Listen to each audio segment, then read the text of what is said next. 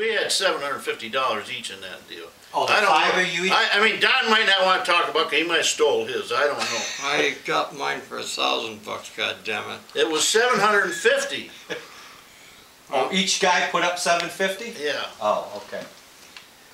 That was money over then. Well, sure it was. You had to go borrow money. Oh, you had to go borrow the Oh, money? you had to go borrow money. Yeah, Marv told us that he had to borrow some money to get going.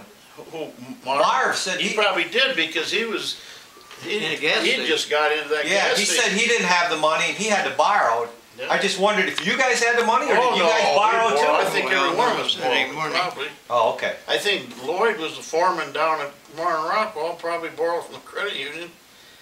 And I'm pretty certain that my father had to sign for me, and he didn't have no money. My dad never had no money. He was worked in a grocery store all his life. And at that time, Dad did own the grocery store at that time, I think. You might have. I think he did.